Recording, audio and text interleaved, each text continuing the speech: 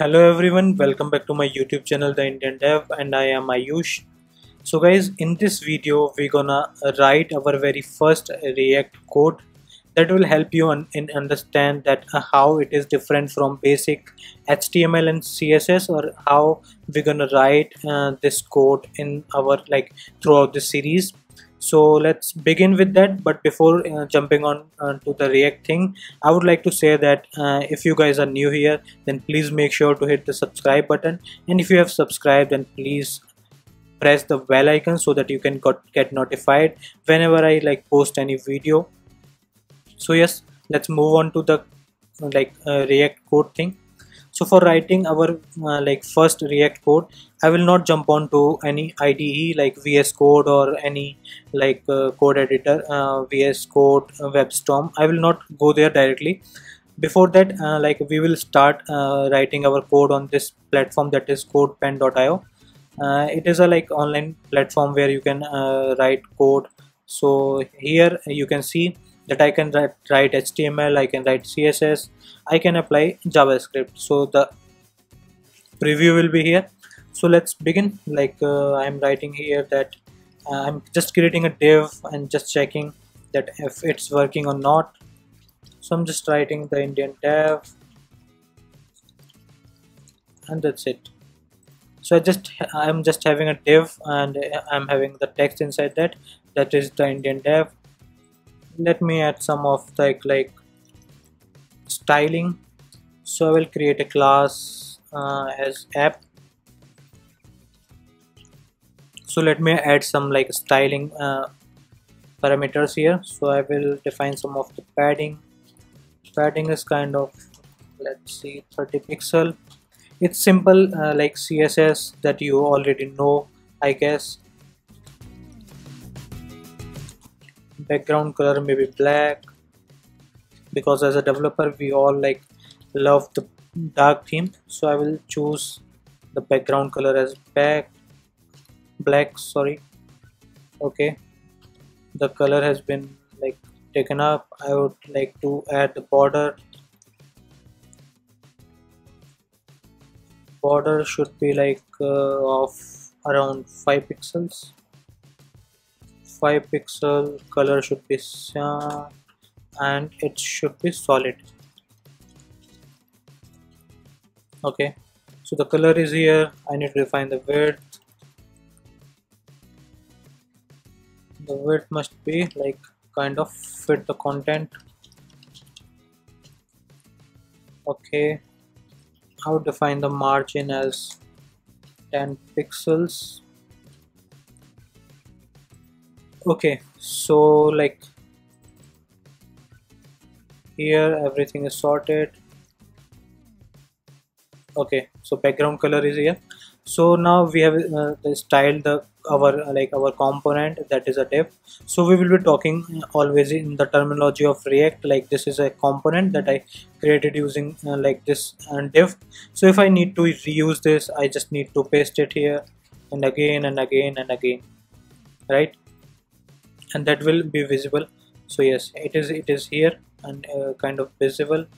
Margin is spelling is wrong. Okay, now it should be fine. Yeah, it's fine. 5 divs are there with the same content. So I have you can observe that I'm writing the same code again and again. So this is the basic HTML and CSS. Now we will move forward with the React code. So we will implement the same thing with React. So for that React, here at the code pen, you are having the direct support of JavaScript. But for React, you need to as we know that React is a library, so we need to add that library from here, from this setting button here. So if you click on that, you will find this kind of dialog. From here I can add React. So inside React, make sure to add React and React DOM, that is here. So React and React DOM both will be required in order to write the code in React.js. And React.js works on all the modern features of JavaScript that is introduced in ES6 back in 2015.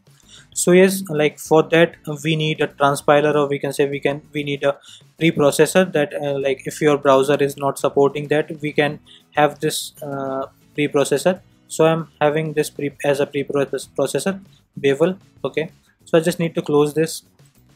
And for writing any code, I need the HTML thing.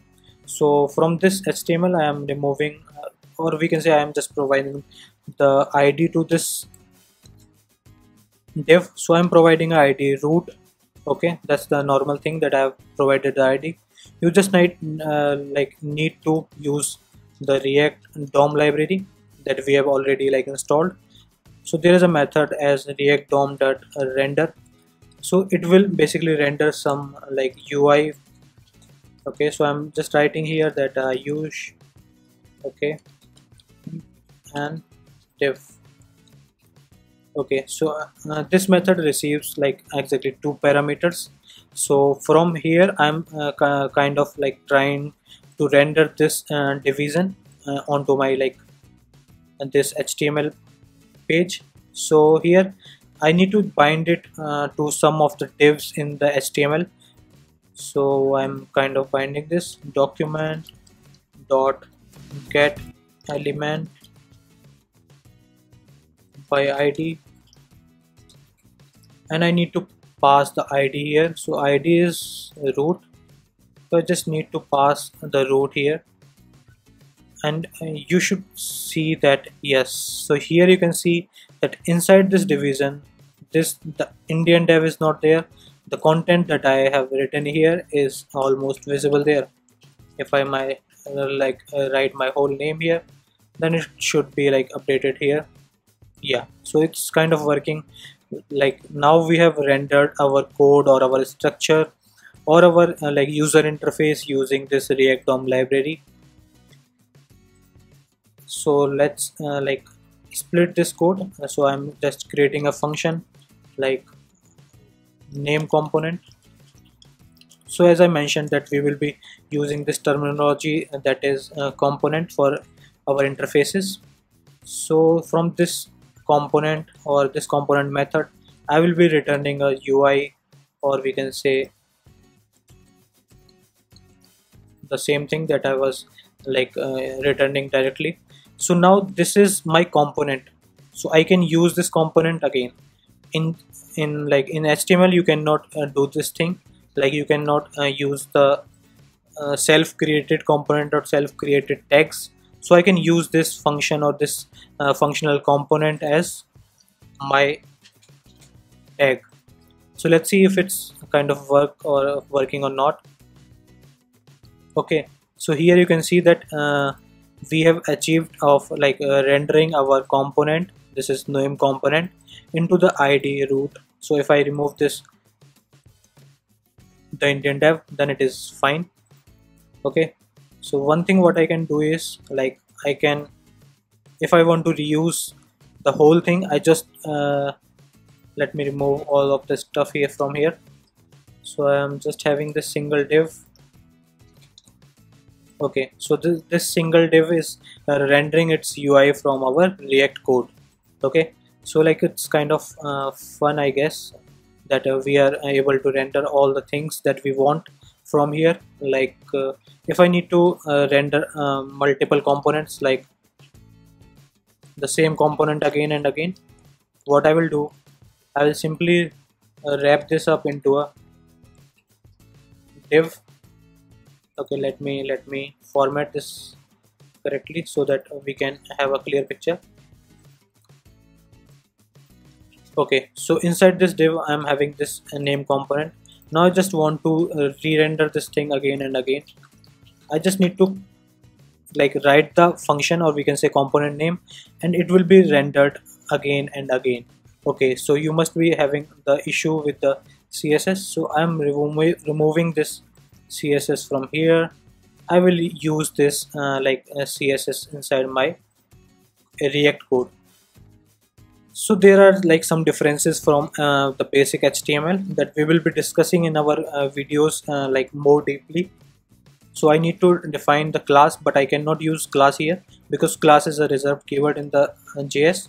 So I just need to use class name, and I will use this class that is app, and now it should work fine. So yes guys, here you can see that this name component is being rendered again and again. We have reused the same component to basically render.